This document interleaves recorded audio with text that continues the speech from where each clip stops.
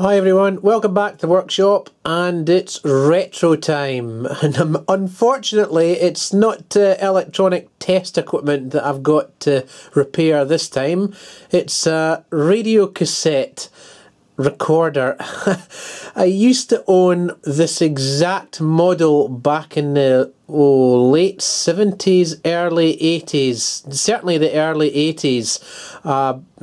And I saw this on eBay and I just couldn't resist it. There's a few on there, some of them working, but this one's faulty. I'm always attracted to the non-functioning faulty gear, so I went and picked this one up for a few pounds with a view to getting it up and running and make use of it myself here in the workshop. The problem advertised with this one is that one side of the stereo isn't working and the tape player plays a little slow, so let's have a look. Okay, so first things first, let's try the radio.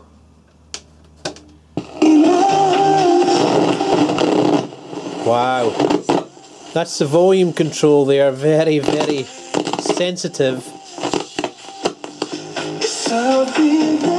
And the left hand side's working okay, but if I put the balance all the way across to the right, there is something coming out the right hand side. I'm not sure if it's coming out this tweeter or not, or if it's the main speaker itself. It's certainly a lot down in volume compared to the left hand side anyway, and it's distorting a little bit as well. Probably not a surprise if there's a fault on the amplifier board there somewhere. Let's try the tape. I'll put balance back to the middle. And I've got a tape in. Had to rake up in the loft at the house to find one, but I found a tape that I've been from the early 80s anyway, so let's try it. Noisy again.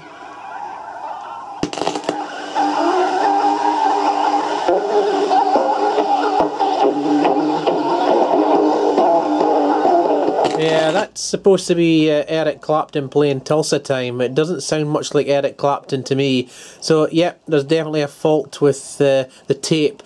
It was advertised as playing a little bit slow. I'm not so sure it's slow, but just rather all over the place. So we'll take a look at that as well. Probably the belts or something are needing replaced. So yes, this is a Sharp GF-6060. It was nothing special in its day. There were dual deck tape players around at the time, but this was the first one that I ever got that I owned myself back in the early 80s when I was but a teenager. I used to actually use this one here to play Spectrum cassettes into my ZX Spectrum, but I also used it for the music as well, taping the top 40 off the radio on a Sunday night so that I could then drive about in the car as you did when you was a sort of boy racer sort of thing. But yeah, this is a GF-6060. I liked it because it's some nice big speakers here, and it used to get real nice sound from it, more than it's doing now anyway. So this is it here. You've got the volume, balance and a tone pot on the top there. You've got a normal and a CR02 switch there, the tape radio switch, which also functions as a power switch, stereo mono, and of course the band selector for the radio there. And along the top here you've got the tape controls there. Down on the side you've got the tuning knob, the coarse and the fine for the radio. Swing around onto the back, a nice solid carrying handle. I always remember that with this thing here. And the aerial antenna on the back there. And on the back of the unit you had a 5-pin DIN there, and an external microphone connection and a beat cancel switch. And of course it was battery powered as well as mains, so some batteries used to sit in the back there, but I never used to use them. I used to swallow the batteries, this thing did. And you could also plug in some external speakers, an external mic, headphones, and you've got the power at the bottom there. You've got a DC socket at the bottom here. I'll just zoom in a bit there. I never used to use that. I don't remember what this is here. That's got me flummoxed there. I'll need to look up the manual for that there. So that's it. So of course we've confirmed there's definitely a couple of faults here, so we're going to strip the thing apart and see if we can't get it working. Now, one thing I did do actually before I went ahead and purchased it off of eBay was to see if I could find a schematic diagram for it, and yeah, I found a nice schematic diagram here for the whole thing. the model GF-6060H and the E. Not really sure which model is it I've got here, but there can't be too many differences between them, so I'll be able to follow this and carry out the repair. So let's get going. So if I'm lucky with the unit, the volume control there was actually quite noisy and really sensitive and crackling. With a bit of luck, maybe it's just a volume pot that's being looked at rather than being a fault on the PCB inside itself. Hopefully I don't have to replace too many components. Like I said, it might just be a case of cleaning up the volume pot there. I'm not sure if anyone's been in it before.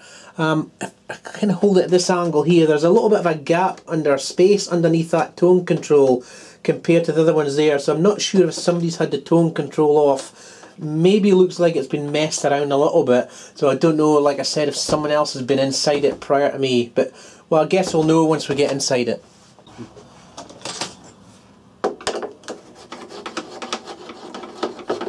The one that I had back in the 80s, I do remember that suddenly wouldn't work one day, it was totally dead. And I just turfed it out. I didn't bother keeping it. I'd kind of moved on from cassettes back then, possibly to CDs when they first came on the go. Kind of wished I'd held it onto it now. I kind of like my retro gear, but I think finding a second-hand one, a faulty one, and it's an identical model, will just do me fine.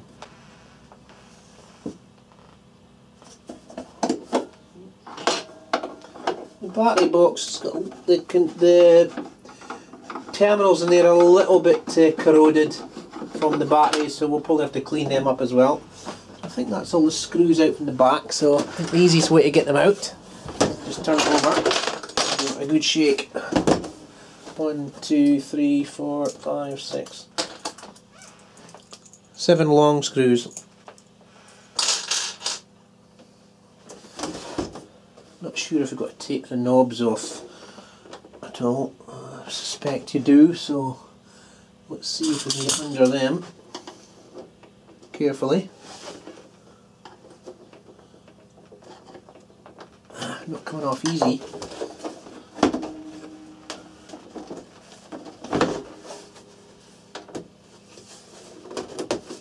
Here we go.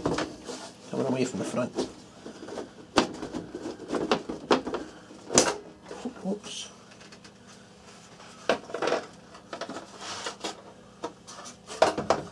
I'm going to bring you in a bit closer here. This is not too bad for servicing, I don't think. You can see inside. And of course the very easy to come apart, and as you can see the 2 speakers there, or the 4 speakers, and a nice little loom down to some terminals, spade terminals in the circuit board, so I can remove them dead easy. And there's the tape mechanism there. I've ordered some replacement belts because I think these are probably the originals, so it'll be worth replacing them, and of course the pinch roller as well. It's totally glazed. That might actually be the problem with this here. It's so glazed there, it's probably sliding on the tape rather than gripping it there. And there's 2 circuit boards. I think this one's the radio by the looks of it, and then along to the main amplifier board, or the preamp board there, main amplifier board there, and I think underneath is more of the preamp side of things. And then down in the bottom here we've got the mains transformer, fuse, bridge rectifier there. Everything looks like it's plugged in. We've got some sockets for the motor and everything else, so looks like it's going to be pretty easy to get in about to do some sort of repair. Okay, actually before I go and test voltages here, I've just managed to take the knobs off of the top there, and it looks a little bit like I can just remove the tape mechanism just by unplugging a few plugs, and then it looks like the rest of it's a module that I can hopefully just sort of lift out in a winner, and that'll give me some access to the back of the pots up the top there, just so I can get the whole thing on the workbench, hopefully leave it powered up, but without this case around it, so I'm going to try and do that now. Actually, I've just managed to unclip this here. Just a couple of clips at the front there. One of them's got the felt on it, the other one's missing felt, so it makes me think that somebody's been in here before, like I said. So I need to keep care of this alloy front plate here. Don't want it to get bent or scratched or anything. And there we have access a little bit better into the screws that are holding in the tape mechanism. So let's get the rest of the screws out. Of course, I'm kind of winging it, never been in here before, so I'm winging it a little just to see how far we can get and how easy we can get there. A couple of connectors I'll just disconnect. Oh yes, this one, other connector here. So this is the motor connector, and then there's a main connector, which is obviously from the record and play heads on here, just loomed back in underneath, so not sure if there's anything else. In fact, I think this is probably one of the heads here. Just disconnect that, and there is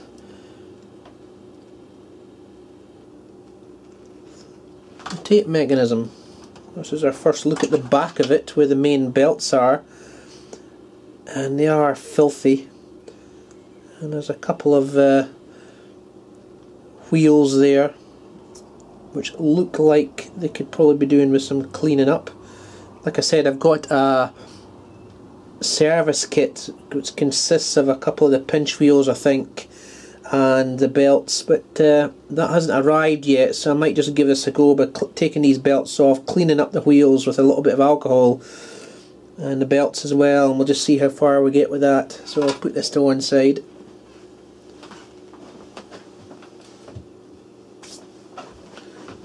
And now we'll have access right onto the PCB. In fact, there's two PCBs. There's the radio circuit board over here, and then the rest of it's one great big board, which looks like it's got the preamp mostly in the middle there, and then the main amplifier and power supply circuit over at the left hand side here. So I think that's as far as I need to go right now, unless this comes out easily. Let's have a look. Any more screws to unscrew? I've undone two of them. There's another one. Good thing is, all these screws are identical shape and length, etc., type and length, so I'm not too worried about mixing them up. Get in there. Another one here.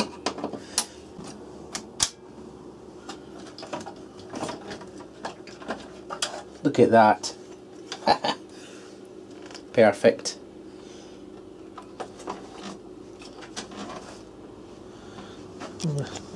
Take in and have a look at the back of the circuit board here,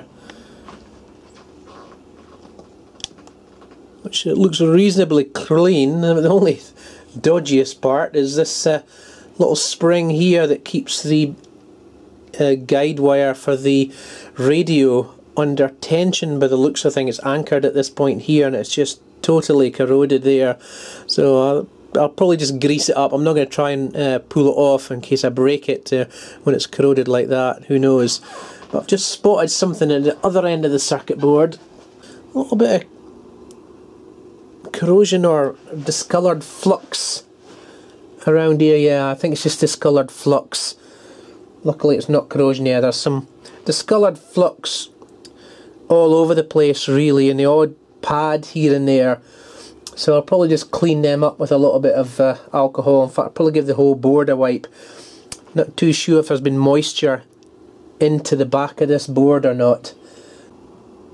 The good thing is there, I wasn't aware that I disconnected the antenna, and it looks like there's just an interference fit here. You've got the back of the antenna down at the bottom there, and then you've got the top of it here, and these two just mate together, and it's basically they're screwed together basically when the circuit board's put in. So that's quite good that it just sort of came away. They've made this really easy to service, I must admit. So I think then, rather dive in and test voltages, I think the first thing I'll do is give the back of it a little bit of a clean up. So I've got some alcohol here and a little brush from a PCB brush here. or sawn off paintbrush as it really is, and I'm just going to give them the back of the PCB a little bit of a scrub here. Only need to go over it a couple of times because usually the first time you get going with a brush you're more or less just spreading the dirt and grime around, and yeah, it's getting rather dirty in there, so yeah, there's definitely something coming off the circuit board.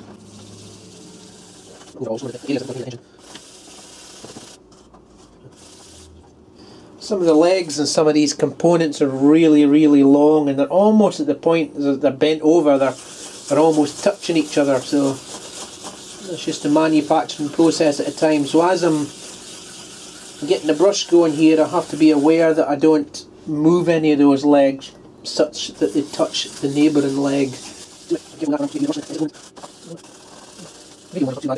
I want to steer away from getting any alcohol onto the guide wire there. I don't know how it will react, so I'll just stay away from it.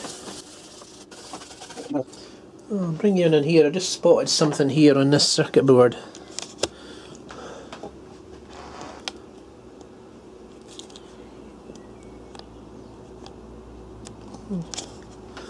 If you look at this track here, all the way along there, it's nice and tinned, and it suddenly changes colour there. It looks like it's lost its tinning, so not sure what's happened there. It looks like it's down to the copper there, so I might actually run the soldering iron along there and re-tin that.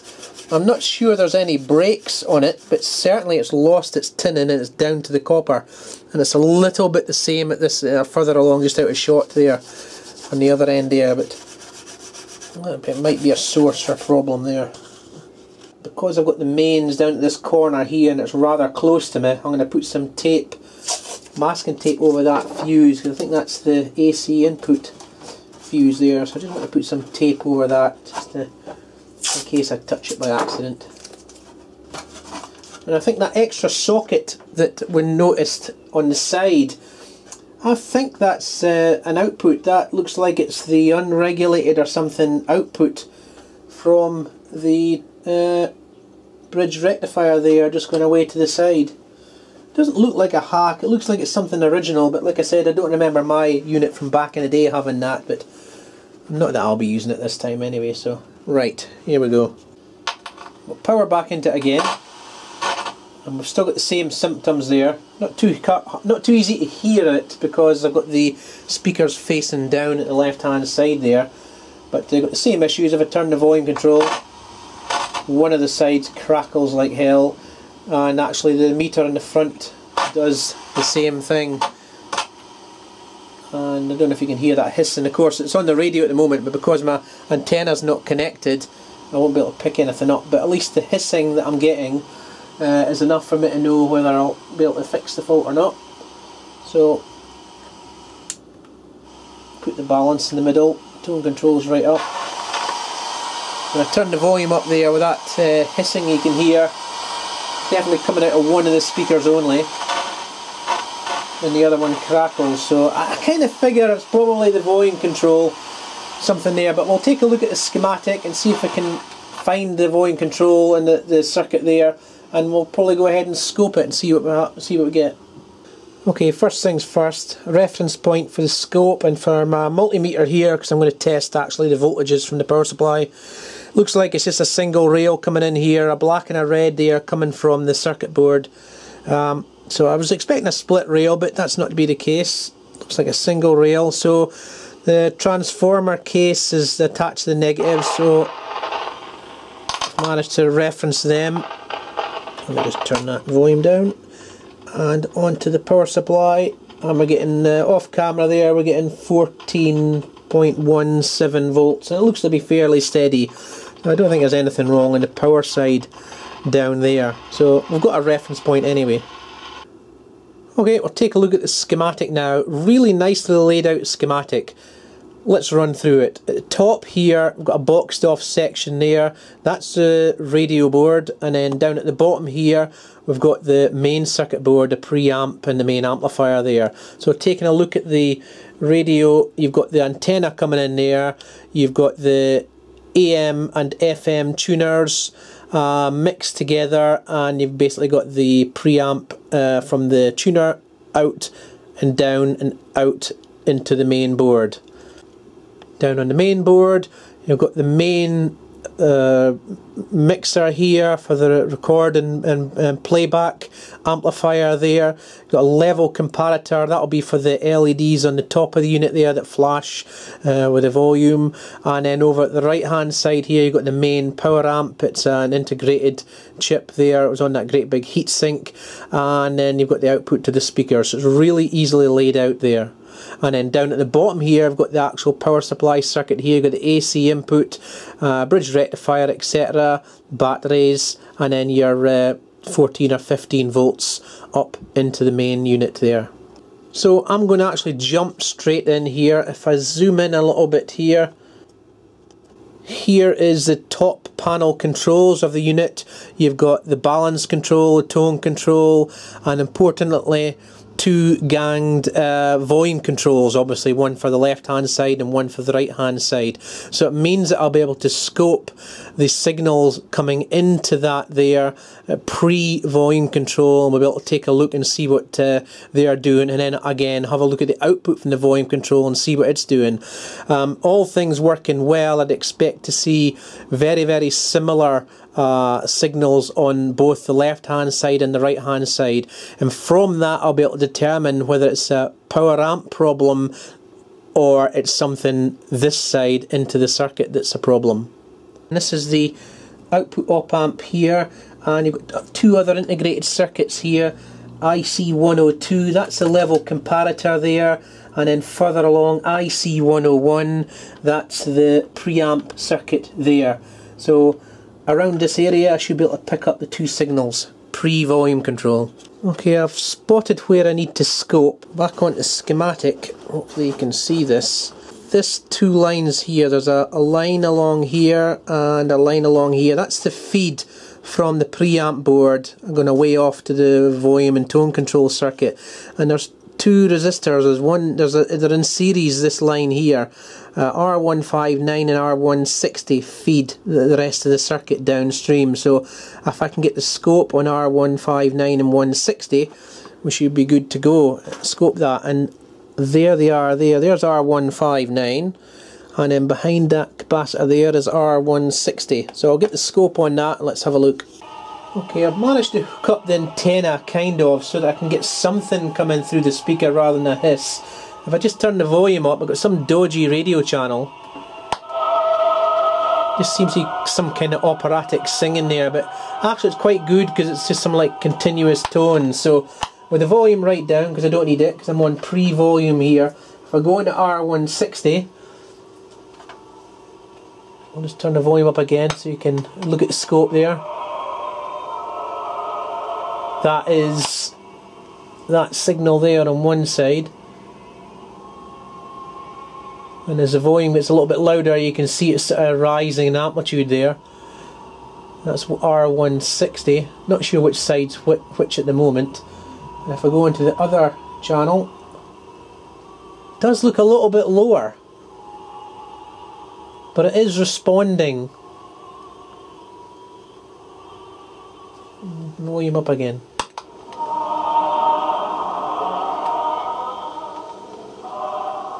Back onto R160, and I've got the unit set to mono at the moment, so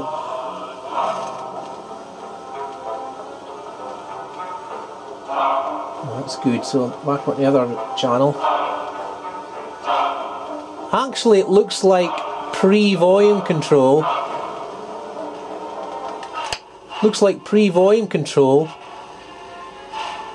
It's okay. In fact, that amplitude's a bit high, so I'll just turn it down a little bit. Thinking that probably that's okay. So it looks like pre-volume control. The signals are fine, which is encouraging. Now let's look a little bit further downstream now. Here's why I'm not too sure there's a problem that's all coming from basically the volume controls. If I take a scope and the two resistors that feed the main amplifier IC, if I just tap them with the scope, Hear it. Don't know if you can hear that clicking away. I'll turn the volume up a bit. That's it, kind of interfering with the feed to the amplifier IC. If I do the same on the other side,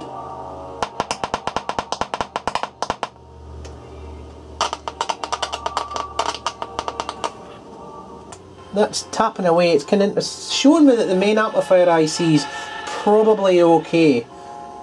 So in actual fact, I think the next thing I'll do, I'm actually going to go ahead and clean up that volume control, because as I'm turning it there, the dead channel does seem to come and go, so I think the problem's really coming from the volume control, but it was nice to probe around and see what we've got there. So I'll turn this over if I can, and let's get some cleaner at that pot. So here we go, I've got it turned over here. Luckily the pot's got little wee hole at the top there, which looks like I might be able to spray in some WD-40. And what I might actually do as well, once I've got it in this position, I'm going to resolder the contacts, the pins of the pot down onto the main board, just in case. So, but first things first, let's get some WD-40 inside that pot. WD-40 won't last forever, but I'll get some proper sort of oil contact cleaner in there in a second, but WD-40 sometimes works as a quick hit just to see if there's any immediate reaction there. Hopefully it's not the carbon track inside the pot that's breaking up or anything like that. I mean, the volume control is the one that's going to be used the most, so there's a good chance of that in comparison to the rest of the pots on the unit.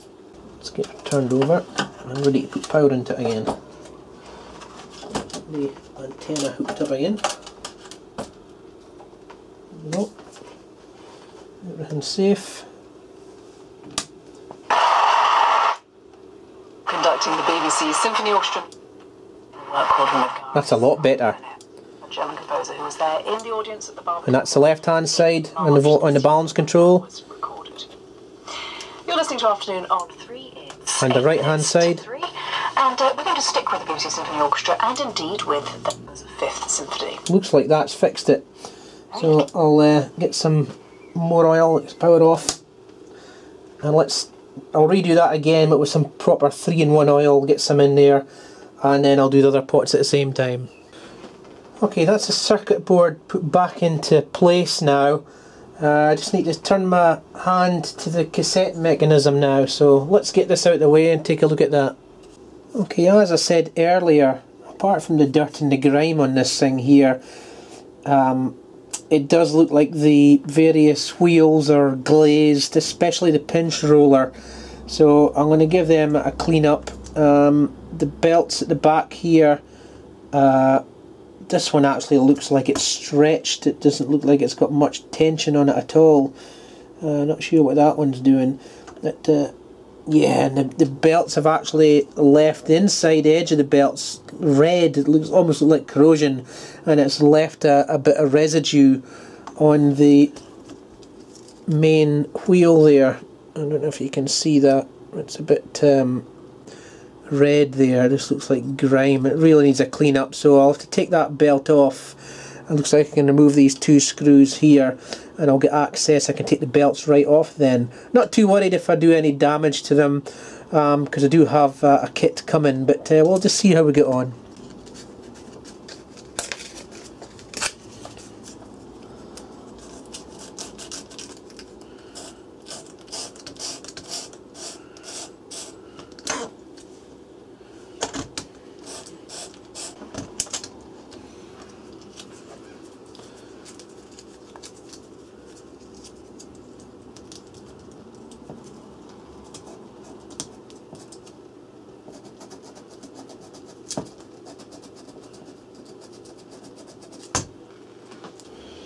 Right, put the belts back on now.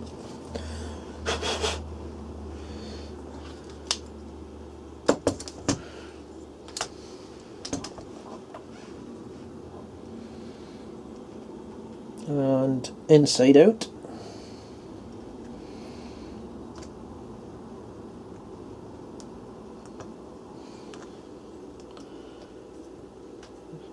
It's in place, and the other one the dodgy one.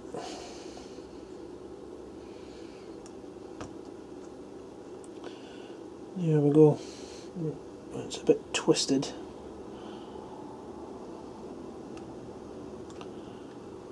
There we go. And hopefully that'll be a bit better. Okay, that's all the screws in, so now just connect it back up.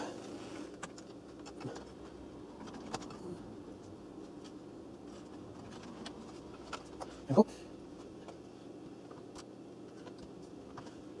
Okay, I've got a tape playing now, so I'll do a quick little bit here just to let you hear. Can't do it for too long or YouTube will catch it.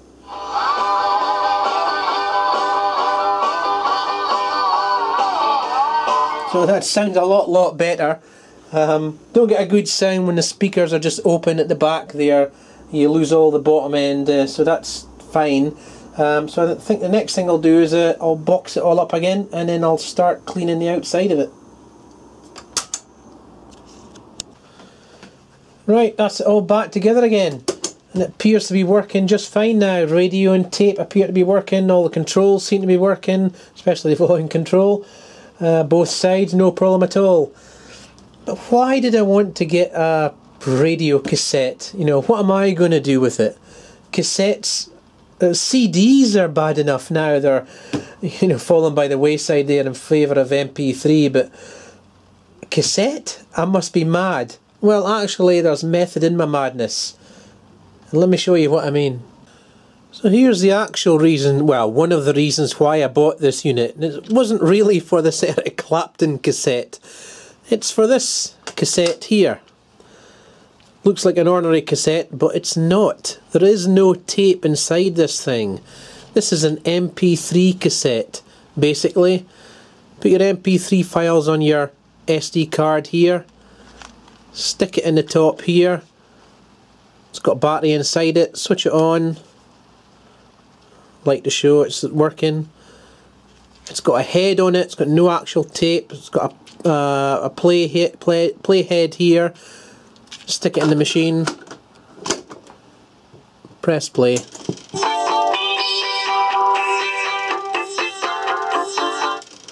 It works just great. Also comes with a remote control.